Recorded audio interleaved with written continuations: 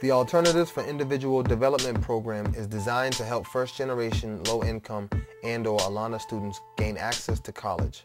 A.I.D supports students who are ready for a 4-year college experience but fall short of the college admission requirements. The college requires students to have a combined SAT score of at least 920 verbal and math sections only and a GPA of at least 3.0 based on college-level courses.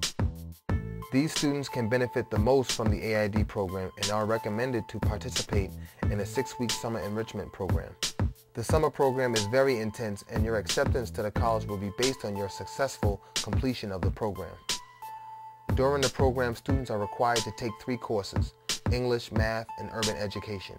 It is possible that at the end of the summer program, students will have the opportunity to earn up to 3 college credits.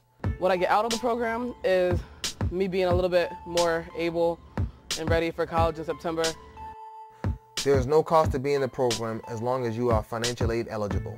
Students stay on campus, books and 3 meals are provided daily.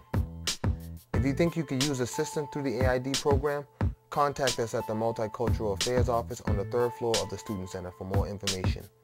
If you know this is a program for you, when completing your Worcester State application, check yes to the statement, "I wish to be considered for admission to the Alternatives for Individual Development program." I like the program and it's beneficial, and I know all the hard work will pay off at the end.